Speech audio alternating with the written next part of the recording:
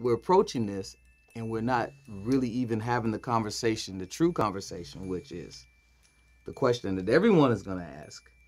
How are you going to address the fact that the fifth member, the biggest artist in the world ever, he's not here?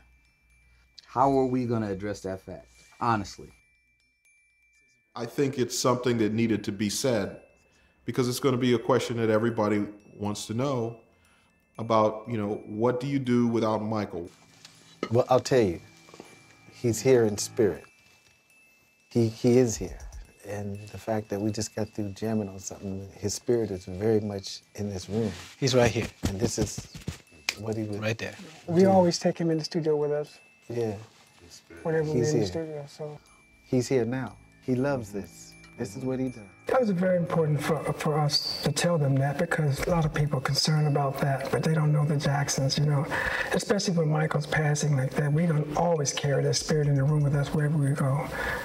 He never dies. Michael's always around. I thought the brother's answer was spiritually sound. The honest, actual answer is there's no way to replace Michael. Not in a hologram, not in a card, not in your heart. We can't go backwards. Things will never be the same as they were.